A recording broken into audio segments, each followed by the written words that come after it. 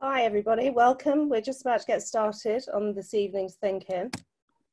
We're really thrilled this evening to have with us Lily Cole, who has frankly done more in her life than most of us put together will ever achieve. I am going to hand over to our editor James, who has just snuck in on time, but while we're letting everybody into the room, if you want to get comfortable, get yourselves a drink and settle in for what's going to be a great hour. Brilliant. Tess, thank you so much. Lily, as Tess says, I arrived literally on the wire there. I noticed, yeah. You'll have noticed, and in the spirit of Who Cares Wins, I went to pick up Scout from the vet. So I'm afraid she took a little longer to get home than planned. But there we are. Scout is your tortoise. No. Scout is a different one. Scout is our dog. Okay. We've got a tortoise too. Yeah, I was hearing about it.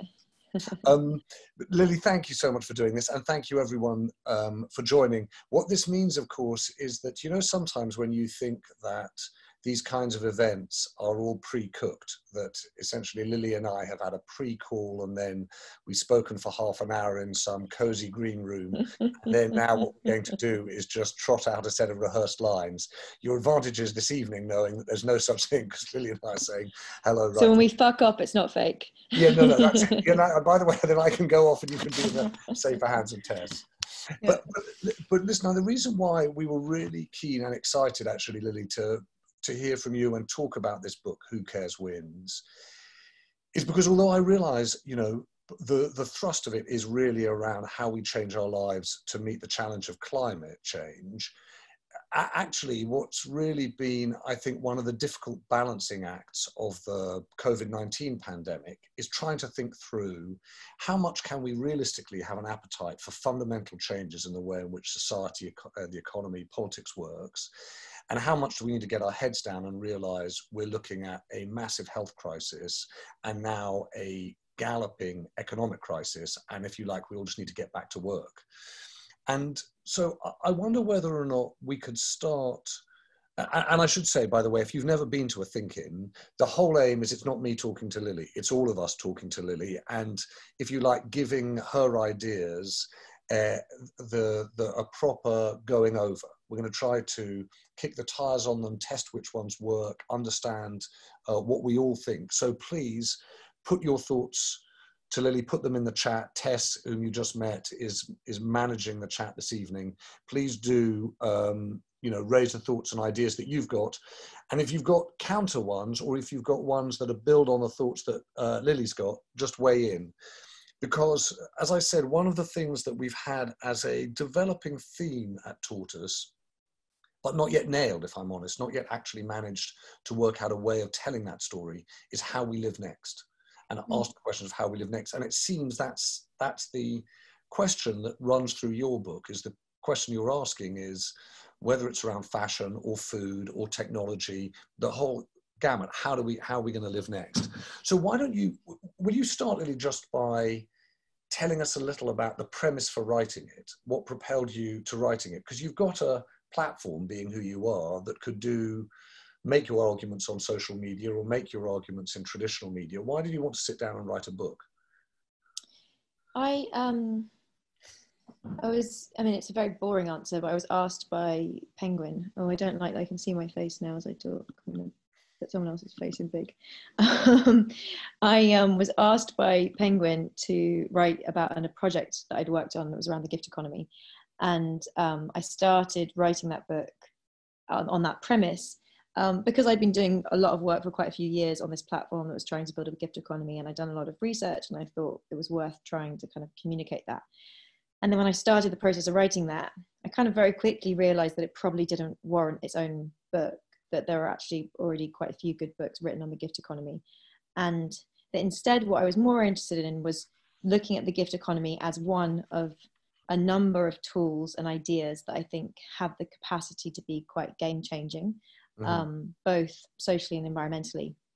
And over the last kind of 15 or so years that I've been working on different kind of ideas, and whether it's with NGOs or businesses and social businesses, I feel like I've been afforded different kind of experiences of meeting different people and working with different projects.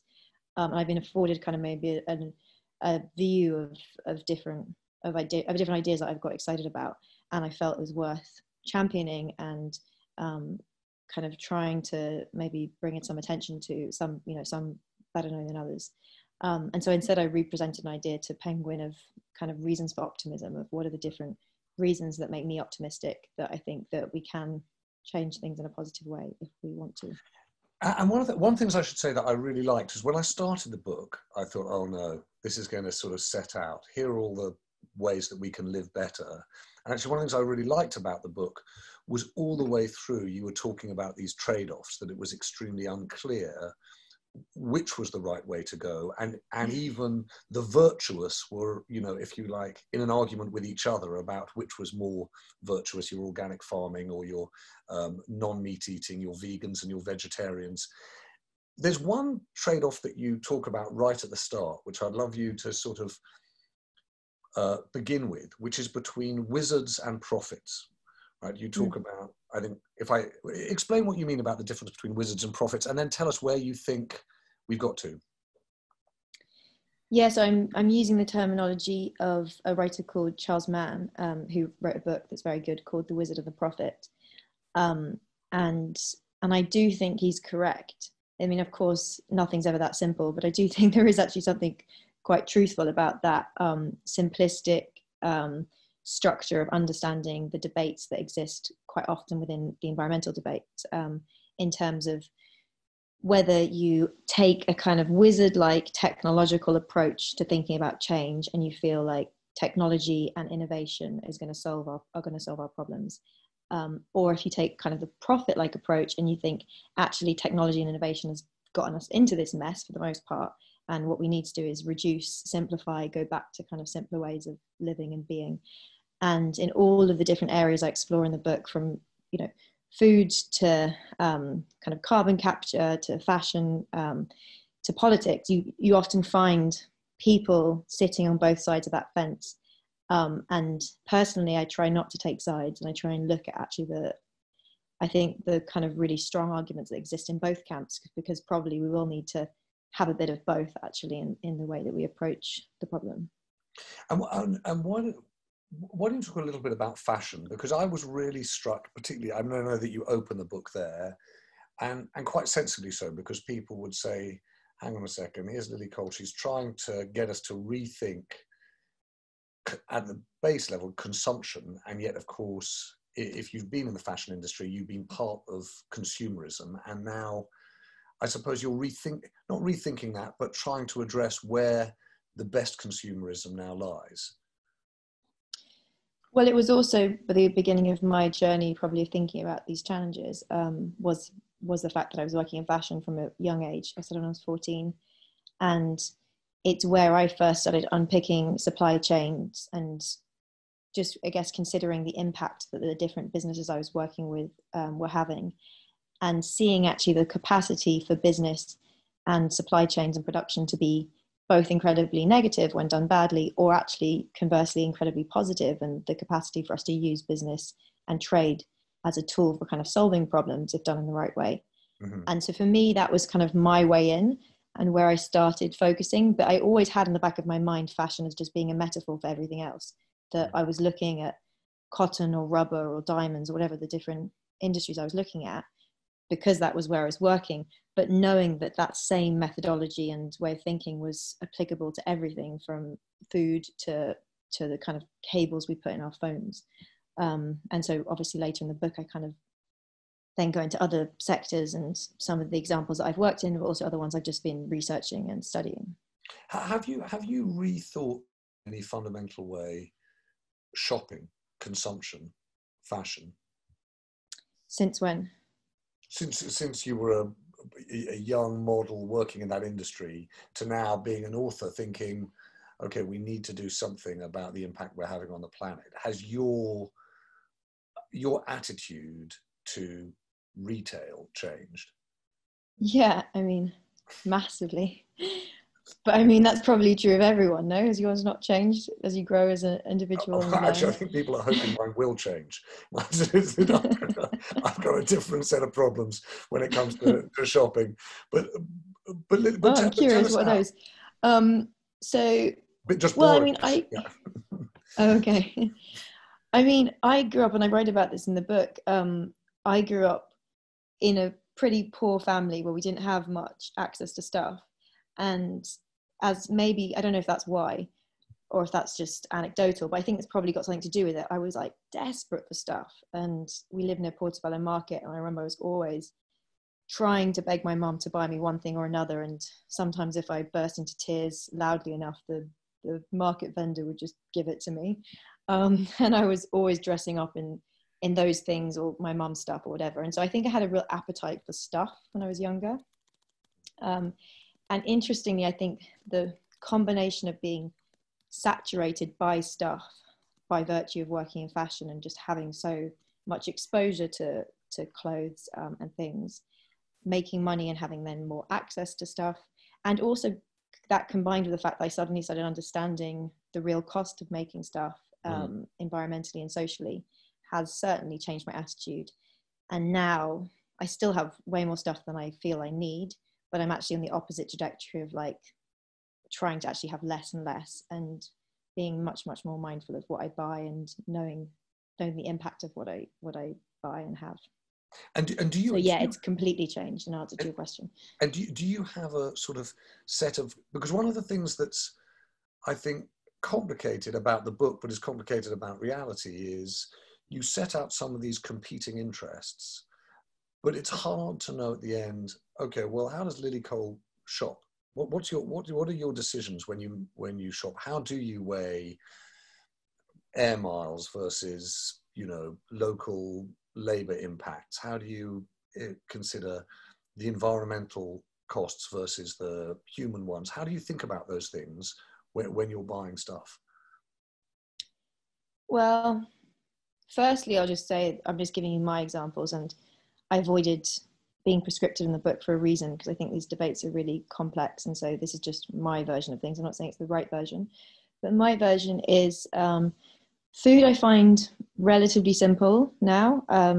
We've actually been growing our own vegetables, which is really fun, but not enough to like live off. We have 2 local farms that are great, and we get most of our food from there, and they're both organic. I'm predominantly vegan. I will occasionally have a bit of fish. I'll occasionally have eggs if I trust where they come from, but I basically just try and avoid industrial animal agriculture, and I feel really good and clear about that. In terms of clothes, I don't really buy much anymore. I feel like I have enough. I wear stuff that I've had forever, and I try and fix it. I do, if I'm buying stuff, I quite like buying secondhand. For my daughter, I'd either buy her secondhand, or I quite like supporting like organic. You do find quite a few kids' clothes companies that focus on using organic and having fair trade principles, and so I will try and support those. The things that I still feel quite sloppy around is just like household stuff, or like, I don't know, just the things that you need like last minute that you end up buying online quickly, electronics, stuff that's actually quite hard to be more mindful around. That's probably the area that I think I still want to improve. All right, well, I want to bring a couple of people just on this consumerism point. We're going to come, I hope, to tech, and probably a little more on food and veganism and vegetarianism in a moment, but just on the on sort of what we consume and what we have an appetite to consume. I wanted to bring in Peter Flynn, and then if I might, Debbie Allen, just because they were both talking about consuming less or having what you need close to home. Hello, Peter, good evening. What's your thinking on this? So I think that I am probably now more aware about, as a result of lockdown, more aware about my lack of need to consume. And I probably wasn't going into shops and buying lots of clothes and other bits and pieces I didn't want before the pandemic, but the lockdown has proved, actually, even if I wasn't before, I definitely don't need to. And so it's almost like a sort of conscious reset where I'm going, okay, in terms of bare essentials of what you need, something to eat, and be careful about what you eat, and sort of, you're aware of the supply chains. but it's also the sort of all of the other things, fast moving consumer goods, clothing, the bits and pieces. Yes, you can order online. I suppose it also gives you a little bit more awareness to just how much you are now ordering online as well, where you've had this protracted period of seeing what you consume and it almost being sort of accountable because you're not so busy with everything else in life. But Peter, what do you, just out of interest, on consuming less?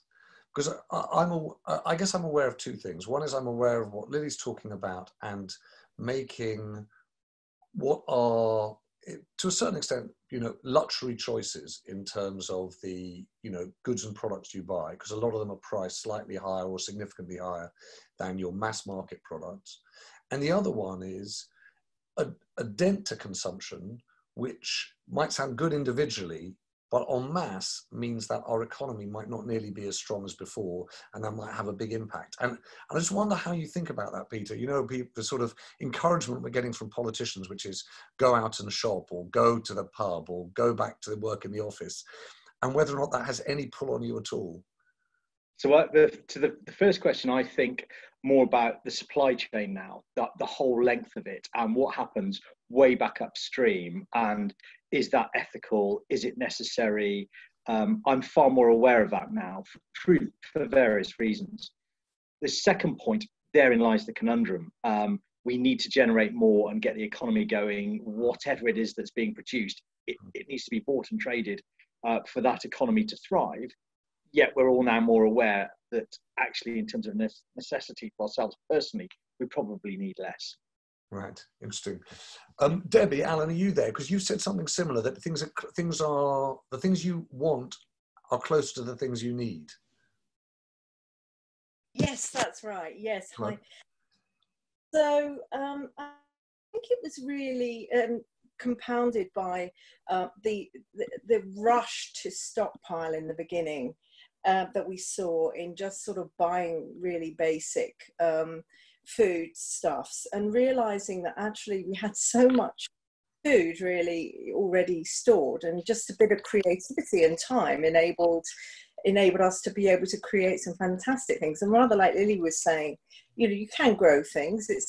We were really lucky this pandemic happened in the spring, so it actually made us quite so lucky in that regard.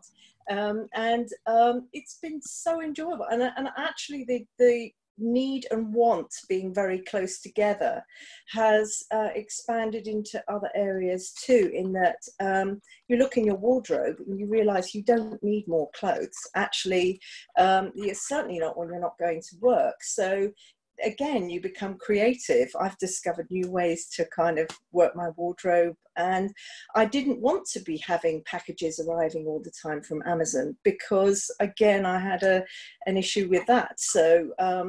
So it's made me more thoughtful. I'm really grateful for it in that regard, and I think a number of people I know feel the same way. Debbie, thanks. Lily, do you want to talk about that, about this question of how you rethink what consuming, what buying things, what you shop for, what you eat means to you? Because there's an element in this which is, is always really personal. Sorry, say the question though. What is it, what you buy and what you, because Debbie's point is actually an understanding of what these things that you acquire actually mean to you, and whether that's changed too. Well, I mean, if I began by saying I used to love stuff when I was little, I guess that hasn't changed, in the sense that actually the journey now is more about loving stuff more, right? Like buying stuff because you really love it, and therefore you're going to really look after it and repair it and fix it and keep it and pass it on. So it sounds less materialistic, but in a funny way, it's more materialistic, because it's actually like deepening your relationship with things. And forgive me for interrupting. Forgive me for interrupting. One of the questions that I've got 2 kids on a trampoline outside. Let me just close the door. One of the questions that I've got is, all right, how much of that is realistic? How much of long-term changes in public behavior is realistic to expect? Because I think the difficulty with planning to address climate on the basis of human behavior is all of the charts go in one direction. And what reason is there to believe they're going to change? Well, that's where politics plays an important role, right? And I look in the book, I spend, a good part of the beginning of the book looking at conscious consumerism and how if we have the luxury of choice as consumers, how we can then think more mindfully about the types of businesses we want to operate, because those businesses are shaping the world and creating or solving many of the problems we're dealing with through their supply chains. And then I kind of flip that narrative on its head to make the argument that actually it's a completely false economy we're operating in, and it's really unfair on consumers to expect that individuals should be fixing these problems and have so much responsibility to understand everything they're buying and the impact of everything they're buying. And also, it's not really fair that environmentally, it's not fair, it's just not even correct that environmentally friendly choices cost more, because in reality they don't. But what we're not doing is we're not factoring in negative externalities. So the environmental and social costs of making things cheaply, those costs do exist. We're just kind of externalizing them for governments to pick up now or later. And that's where maybe I would argue that politics has a role to play in making these choices easier. Basically just raising the bottom. But all right, let's go at those two things. We're going to go at them separately. How we price what we value, the understanding of what things are worth to us, not just as consumers, but as society, seems to me to be a really good subject. And then how we enable people to afford what they want. These are two big subjects. So let's start with the question of how we make sure that as a society we're pricing things for what they're worth. I just had to bring in Emma and Paul Atherton, who both separately have made really, pertinent points to this. Emma, why don't we start with you, because you made the point directly that said these choices are a luxury. Far away. I'm someone who's never had a terrific amount of money, and luxury is a real choice for those who can afford to make it. My wardrobe was predominantly, from being a child to now at 43, been from charity shops. And down the years, as somebody who's always regularly bought their clothes secondhand, not for ethical reasons, but because it's all I could afford, I found that the prices have increased because charity shops started realizing that they could make more profit out of the goods that they were selling, and also that the amount of stock that they've been receiving has dropped as people who can afford to buy new clothes have made the choice not to shop for a certain amount of time and therefore have less stuff to donate. And I think there's a class assumption. The other thing is that, that I hadn't typed in, was that how young working class women predominantly get mocked for buying fast fashion, but they can't afford to make different choices. And there's a real choice, absolutely, is a luxury. And I would love to be able to make more ethical choices in a lot of the things I buy. I don't have the luxury of making that choice. And because all my shopping was secondhand and it was easy because it was available and it was cheap, I've really noticed in the last few years that that's becoming harder for me to do, because not buying anything new for a year means that you're not giving away anything for a year, so there's less stock. And I just kind of wanted to make that point and kind of see what other people may or may not think. Emma, it's just out of interest though, because for example, I went about 4 weeks ago, just after things opened in retail.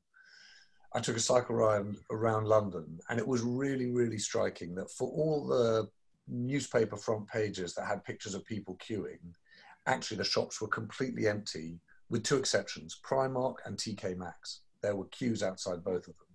And so the interesting thing is, it's not just the question of secondhand shops, it's actually the approach to these environmental impacts, labor impacts of those really, really low cost retailers. And I just wondered, when you say you've always bought from secondhand shops, have you not also then said, actually, I'll go to Primark because the prices are so good? Especially for my son, because as my son has grown, it's, they get to a certain age and it becomes really hard to buy secondhand clothes. He's a teenager. In the process of lockdown, he grew about 1.5 inches, which is enough to have outgrown all of his clothes. Right. About the only places I can buy cheap clothes for him are supermarkets and Primark. And because I've not gone out, I've ordered from supermarkets because their clothing ranges are affordable and had them delivered. But yes, there is that, you know, and that mocking of people queuing for Primark was like, well, actually, over the course of lockdown, if you've got children, they've probably grown a size. And where else are you going to buy affordable clothing for them when they're going to keep growing? So, yeah, absolutely. I think that's a part of it too. I mean, it was really, you know, it was really interesting when we started looking at one of the questions that Lily touches on in depth in the book, which is about what we eat. We talked at some length to the senior management of Tesco, and they said, look, if you want to start thinking about how we eat next and responsible eating, and you're thinking about civil rights, and you're thinking about environment, and you're thinking about obesity, you're going to fall into a classic middle class, upper middle class trap of forgetting to talk about affordability. And these are, and this is, I think, I mean, I'm going to come back to you in a second, Lily, because this seems to be a key question that, if you like, hovers above everything that you're saying in the book, which is how do you make this work en masse, these new criteria work en masse. But I just want to, in the same spirit, bring in Paul Atherton, because Paul's making a similar point actually about goods and services. Are you there, Paul? Yeah, can you hear me? Yeah, far away. Yeah, so I mean, you know, one of the issues I have being homeless is often it is cheaper to buy an entire wardrobe of 5 t-shirts, 5 pairs of underwear, 5 socks, a pair of jeans, than it is actually to put a service wash through a laundrette in Soho, which is a ridiculous stance to be, because you'd think, well, surely the cost of manufacture would surpass the ability to launder your own clothes. And I think the thing you mentioned about food, it's always intrigued me, being a Valleys boy. When we were growing up, there was something called food. And that food then got relabeled organic food because industrial farming with the likes of Tesco's kind of took over. And actually the cost of production wasn't that different. There was a loss in terms of, you know, not spraying your goods with insecticide. But because it was small batch losses, it wasn't a huge loss, so that the cost of the goods would have been the same had we not had the industrial farming of the likes of Tesco's, which then decimated the very small outlets that we used to shop in at affordable prices and replaced it with this sort of mass consumerism. And one of the big things for me about food, I think the thing you mentioned about Tesco's, is while I've been in this emergency hotel accommodation, I've been gifted this sort of £70 a week M&S gift voucher. And the first thing you notice when you go into M&S is a wall full of herbs. The first thing you notice when you go into a Tesco's is a wall full of Pringles. And it really does impact hugely, A, on your psychology, but B, on the ability to find things. And there's also a misconception as well. People often think, for instance, that Marks and Spencer's is more expensive than, say, Tesco's. And actually, when the small sort of Tesco locals are in play, they invariably way more expensive for the equivalent of produce in Marks and Spencer's. A classic example being buying a single banana in Tesco's will cost you 50p. Buying 3 or 4 in loose from Marks and Spencer's will cost you 30. Is that right? I will go. I mean, Paul, I'll go and check both those things, because I suppose the only thing I would say is that I think Tesco would make the point that actually overall it's been able to supply a much wider range of food at a much lower cost to many more people than all of those independent shops. And I think they'd also say, on a price comparison, they would compare enormously favourably to M&S. But if it's one of those things where that's the common perception and the reality is different, we'll look into it. But that would be my starting assumption.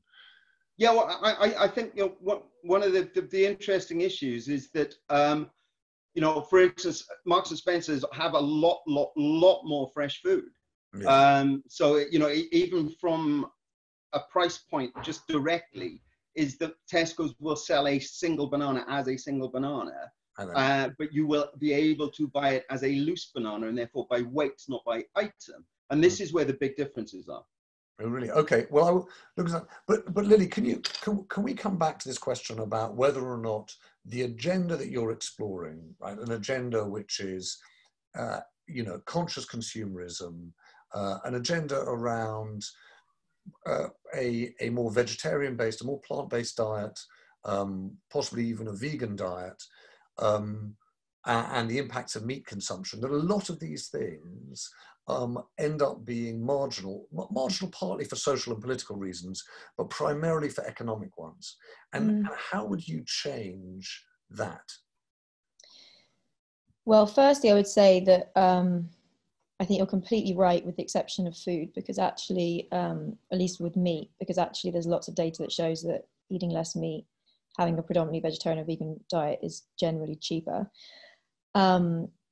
So I don't think that's an economic problem so much. But I do think there are massive kind of cultural issues there and access issues. I'm not saying it's an easy one. It's cheap. I think the argument, just to be clear, I think the argument around vegetarianism and certainly veganism is not around the cost of the ingredients, but it's for people who are time poor, finding the time to prepare those foods, and that perhaps they're not enough pre-prepared foods like that, but they're finding enough time to prepare those foods suggests a certain amount of time that many people don't have.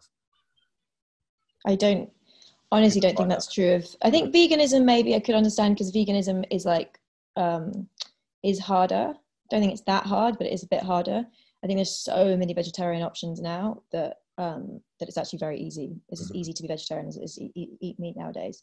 And I say, as somebody who's been predominantly vegetarian since I was 10, so I've had 22 years of testing this market. It's pretty easy nowadays. But I think that in terms of many of these other areas we're talking about, whether it's organic food or clothes, yeah, it's a massive problem. And as I mentioned, I grew up in a family that didn't have much money, so I'm not at all blind for that. And I talk about in the book the fact that when I was a teenager, probably 12 maybe, so preteen, that a Primark opened in the neighborhood near us, and I remember it was just amazing because I was like, I couldn't believe it. I couldn't believe the access suddenly that I had to buying things. And I didn't for a second question that or question what that meant. And I don't blame people for not questioning it now, but having worked in the industry and researched and kind of traveled the world and seen what the actual impacts are of different supply chains, I'm now much more aware that there are really hard costs to those things. And those costs will be paid.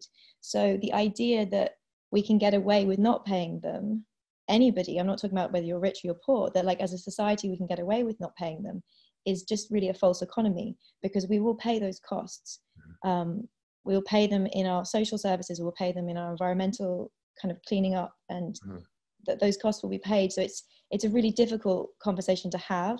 I'm not saying there are easy answers. I think things like charity shops do offer good solutions. It's interesting that my mum, who grew up with no money in a mountain in the south of Wales, she had no money. Because they had so little money, she came to London and she handmade her own clothes.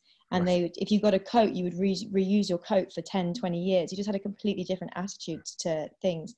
I'm not saying everyone needs to do that, but I think it's also like a mindset shift around, how we look after things, how often we buy, and maybe paying more if you can, with a view to buying less and making things last longer. Can we talk a bit, there are a number of people who've been talking about apps and how apps are changing their lives and the impact of tech on their consumerism and responsible consumerism. I'm going to bring them in a moment, if I might. I'm interested to hear from Robert Tansey and there's someone called Emma, I don't see the surname. But before we get there, why don't you talk through the section in your book on technology? Because I was really intrigued by it, as, you're obviously a creature of that, of the technology age, and so much of the reach that you've had and the influence that you've had has been through the new technologies, and yet you obviously come to this point where you're quite skeptical, suspicious, worried by it. And I just wanted you to talk to people about, how you think we should handle tech. Interesting, you see my reach as being going through technology. I feel like my main part of my career was pre social media and stuff. So actually I was in the old fashioned days of having to handle the media without having that direct voice. In terms of my relationship to technology, I set up a technology company about 7-8 years ago, and that's how I got into technology. And when I did that, I was incredibly excited and kind of tech utopian about what I thought technology could do. That's, it gave us the capacity to build platforms and connect in new ways. And be essentially quite disruptive, which it has been. And I think from both working in technology, but also just watching the way that that industry is evolving in recent years, I have become much, much more concerned, talking really about digital technology and what we've seen in the last 30 years since the internet was invented, 31 years ago, I think. Yeah, I think that it's actually like remembering that the internet is that new, 31 years in the history of mankind it's not even a blink of an eye. It's probably like a milli blink of an eye. And it's had a hugely transformative effect on our lives, but it is really young. And I think we have to be quite mindful about how it's being designed and, the structures that exist within technology so that we use it in the best possible way. And when you say that, and I think everyone would agree with that, the question is then, all right, so who's going to design it? Who's going to oversee technology? Do you think that the market of innovation is going to make those decisions, or do you think that you're going to have regulation for outcomes by technology companies? Well, it's an interesting question, because if you think about the original iteration of the internet from Tim Berners-Lee, it was a completely decentralized proposition. I mean, he gave the technology away, the idea away, royalty-free, hence it grew to what it became today. And I think that kind of open source, grassroots vision of the internet, which still to an extent exists, you've got, I think, a quarter of websites are built through open source technology, WordPress. We've got Wikipedia as the 5th biggest website in the world. You have got some really amazing examples still in existence of that spirit of the internet in a very decentralized way where power is very distributed. But we have gone in a direction where there are a handful of monopolies of corporations that are now running the internet and that have more money and power than many countries in this world. And that power is arguably becoming more and more consolidated because there has been very little regulation around the ability of those companies to buy up competition. And so I do think we've probably reached a moment where we do need to think about politics' role in regulation. I was quite interested to see Elizabeth Warren last year, when she was trying to take on big tech. And I think we're likely to see maybe more kind of political challenges of technology because it's becoming apparent that these companies are becoming so powerful, they're actually potentially influencing politics. So what would you do, Lily? Would you say, okay, let's break up Facebook, let's make an argument we should break up Google, let's potentially even break up Apple too? I think I'm probably pretty sympathetic to Chris Hughes's argument, the Facebook co-founder, that Facebook should be broken up, that the ability of Facebook to buy WhatsApp and Instagram shouldn't have been allowed because it has essentially created a massive monopoly, and that you've seen antitrust lawsuits in other industries equivalent to, and in Chris Hughes it's worth looking up, if you haven't seen it, he wrote an article for the New York Times about a year ago, making the case that Facebook should be broken up. It's worth reading. And his argument is that it's, in a way, the illusion of freedom that created that situation, because these platforms are free to the users. They weren't regulated in the same way because we thought that they were in the consumer's interest. But actually they're not, of course they're not free, like nothing is free, right? So what are we actually paying with? And what are the impacts of the things that we're paying with for these platforms? So yeah, Apple, I haven't really analyzed in the same way to have an opinion on. What was the other one you asked me? Sorry, Google. Google, but they're all similar principles about market dominance, and power in the marketplace. Let me bring in Robert Tansey, and I said Emma, but actually, of course, I meant Marie Claire, who both made points about tech. Robert, why didn't you mentioned, I think, an app in the chat that I'd not heard of, but I probably should have done. That's right. Yeah. So it's an app called Geeky, and it works off two main insights. Number one, that there's a whole bunch of people out there who want to live more sustainably, but are just confused and don't know what to do. And the second one being that actually, for the majority, most people are not absolutists, i.e. they are not prepared to live sustainably in every single aspect of their lives, because that for them is just not practical. So the original version of the app actually took all the data from the barcodes in every single product in the most of UK supermarkets.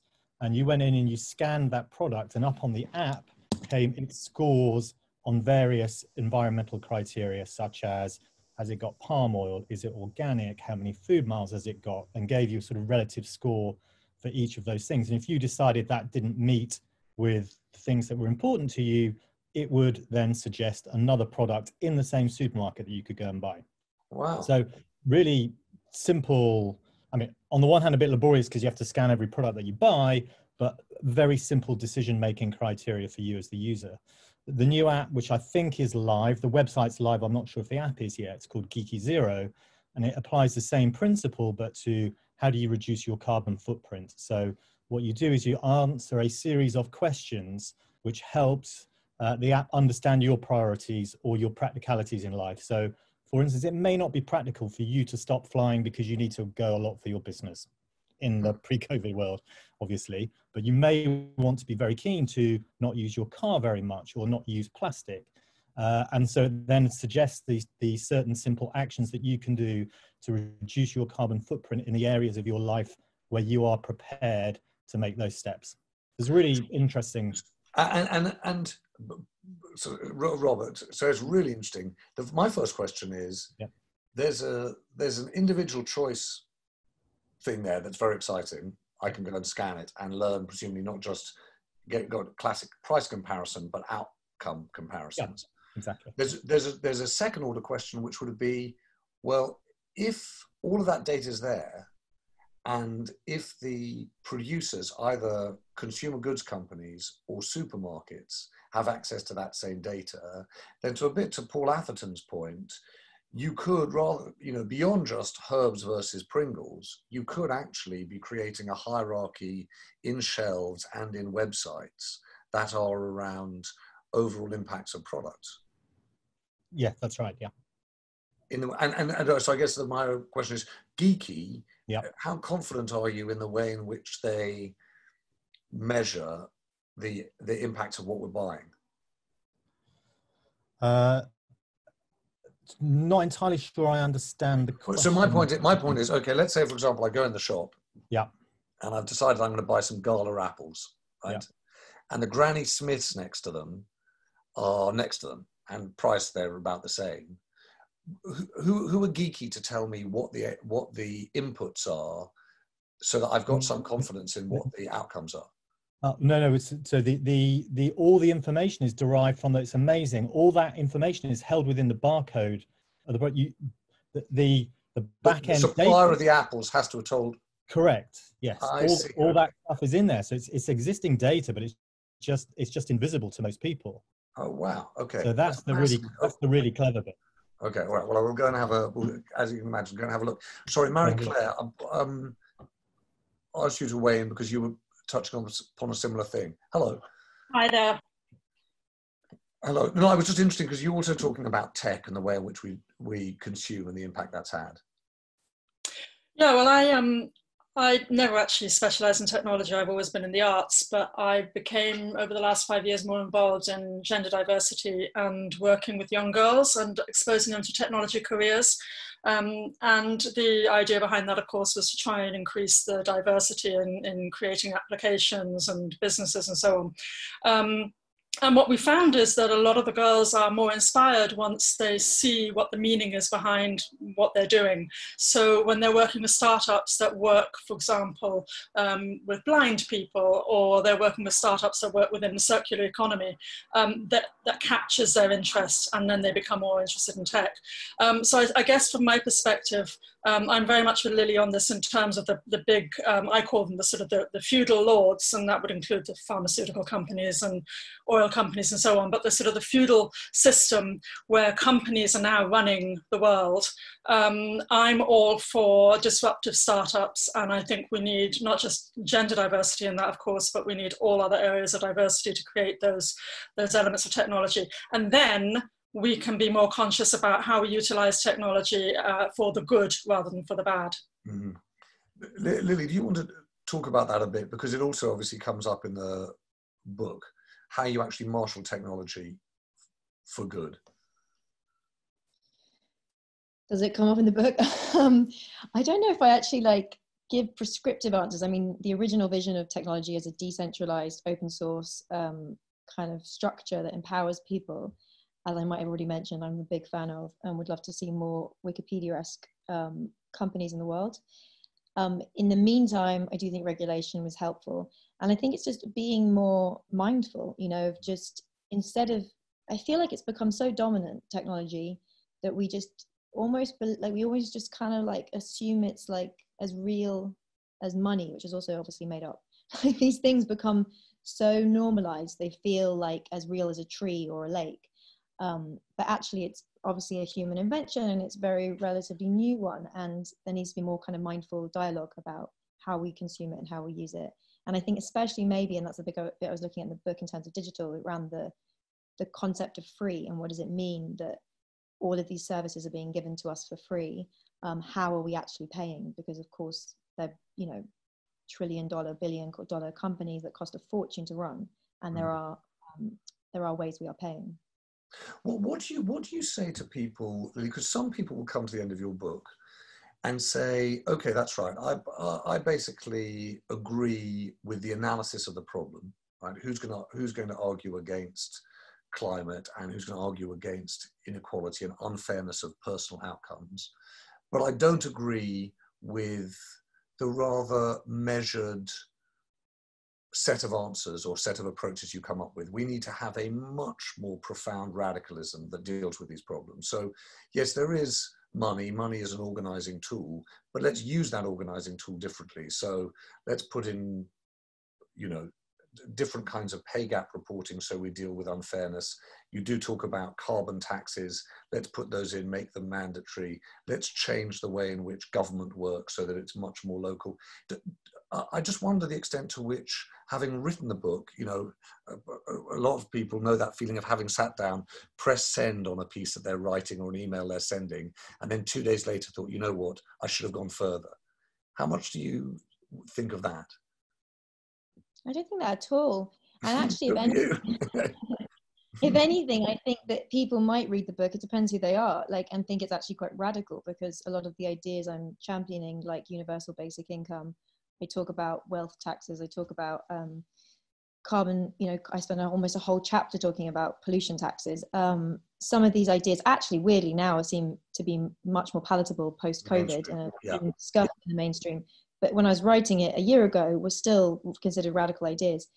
What I think I've done, and I don't regret at all, is not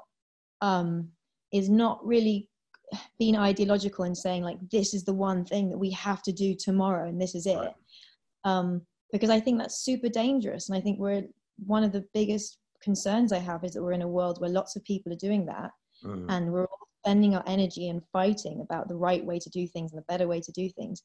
And actually what we really need is to actually be open-minded and listen to each other and look at data and pilot things and experiment and be brave enough to test new ideas, but be like humble enough to not assume that we know the answers at the get-go. And so, yeah, I think the point of the book is about being measured and about dialogue, like that actually the dialogue is going to be an essential key to solving a problem that affects every single person on this planet.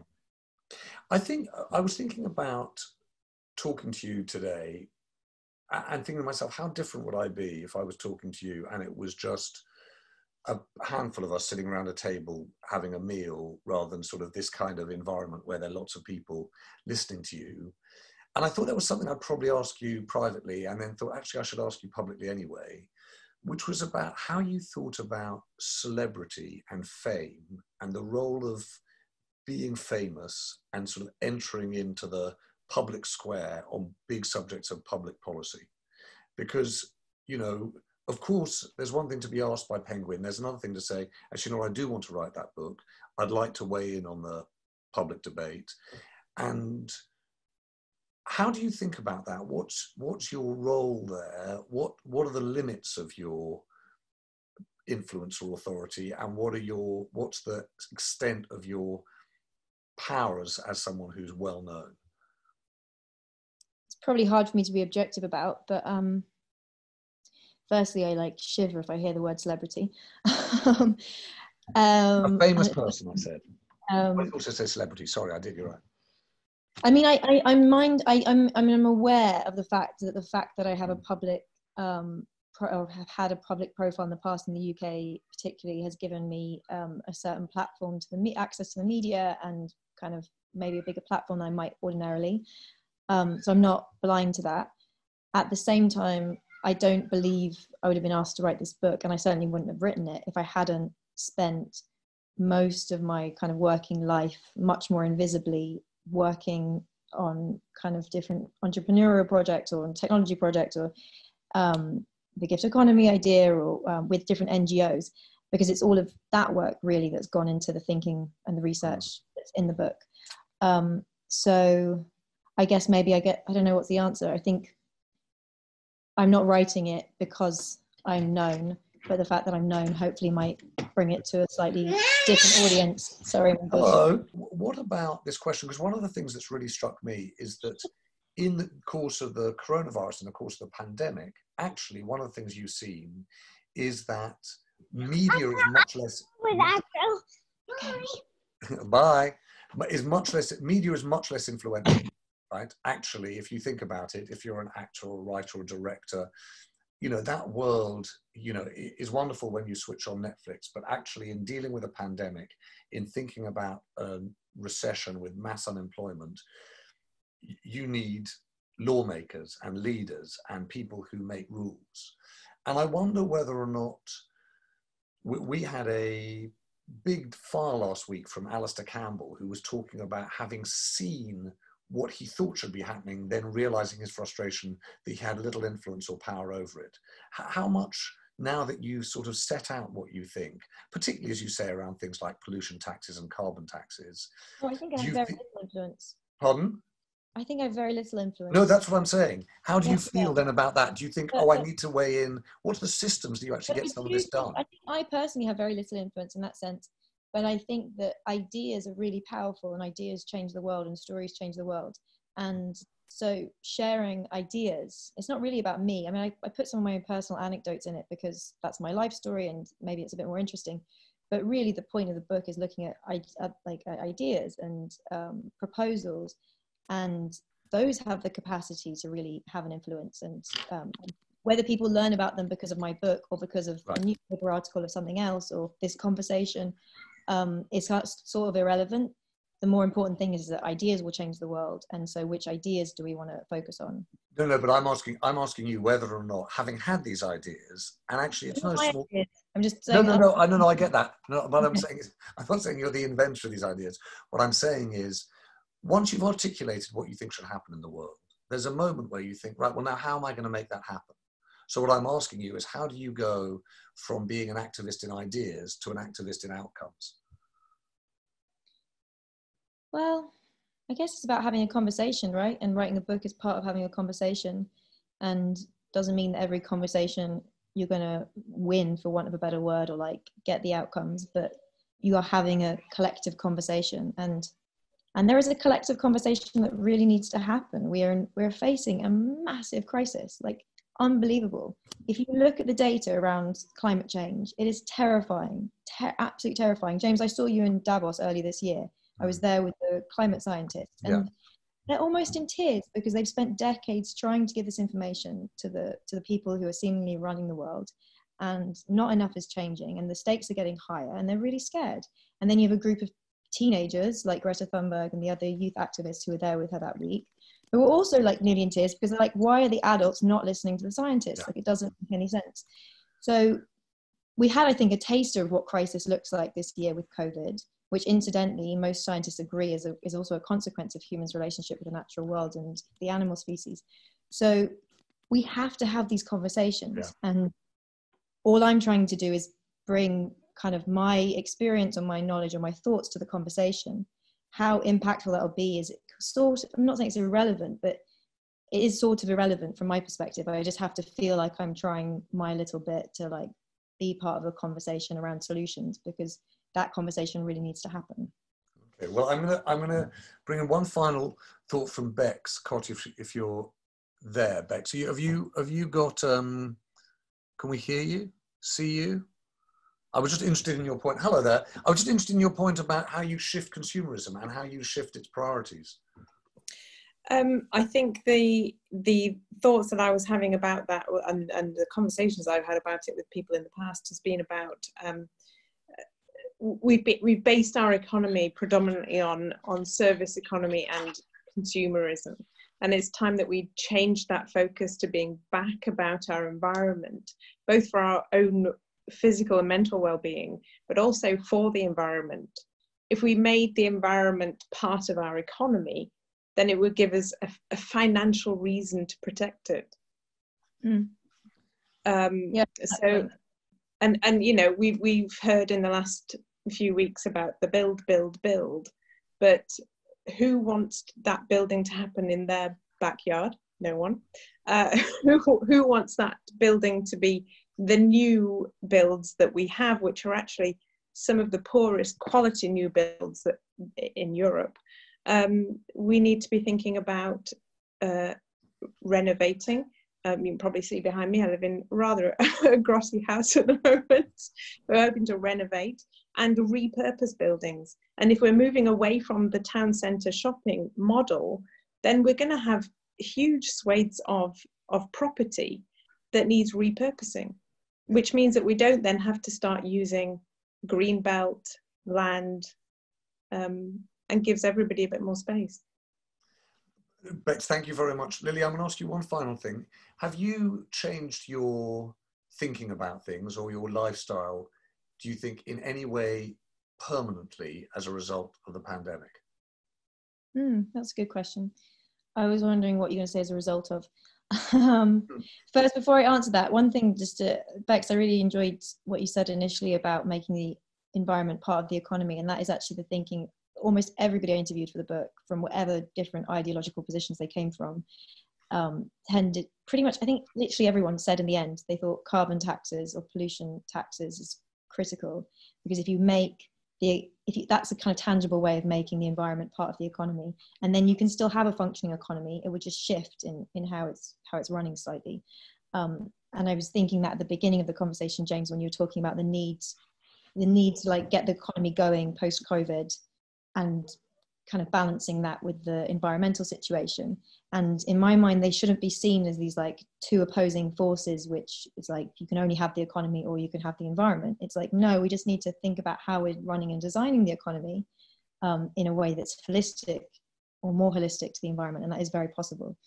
So sorry, I just wanted to throw that in. In terms of have I changed in any way post, yeah, I think I'm going to take I'm just going to travel a lot less. And I was already traveling a lot less. As I write about in the book, I've been trying to reduce my footprint massively. And it just kind of went like, obviously the complete lockdown where you stop taking, I live outside London. I used to be taking the train to London at least 2 or 3 times a week, and that's completely stopped. And I've really enjoyed not doing that, and being able to be a bit more grounded and still in one place. And actually realizing that you can work from home and you can do lots of Zoom calls. So that is something that I hope and plan to keep in my life. All right. Well, listen, Lily, thank you very much. Thank you everyone for joining us this evening. It's a very funny thing, actually, in the course of this hour talking to you and actually processing what I thought reading the book, which I think comes out at the end of the month. Who cares wins, doesn't it? It comes out at the end of the month. There's a very strange thing if you're a journalist, is that as much as you spend your life learning and reporting about the complexities of life, your urges for simplicities of things that are right versus things that are wrong. And one of the things that I'm struck by just listening to you is something beyond what you say and how you say it. Because, you know, people will agree or disagree with universal basic income. People have views on carbon pricing. People will want to digest what they think about conscious consumerism or, you know, oversight of the internet. But what's really, really, you know, striking, Lily, is this combination saying, oh, I'm going to just do my little bit in contributing to this conversation, or saying, look, my approach to this is optimistic, as you say in the book, because actually that's more likely to promote some kind of action. And most of all, I'm really struck by the fact that you've approached this subject and chosen deliberately to be non-ideological. And so the combination of something that's optimistic, a mixture of optimism and humility, is really one that I will take away and try to make sure that we use and adopt in our journalism too. So thank you very much for sharing this time with us and for talking about Who Cares Wins. Thank you everyone for weighing in both in the conversation and in the chat. We can't say thank you to Lily. We couldn't, because she wouldn't come in on the train to join us anyway. So all we could do is give her a happy wave off. Thanks. Have a very good evening. Do head out to the trampoline. Thank you guys. Thanks so much. Thanks a lot.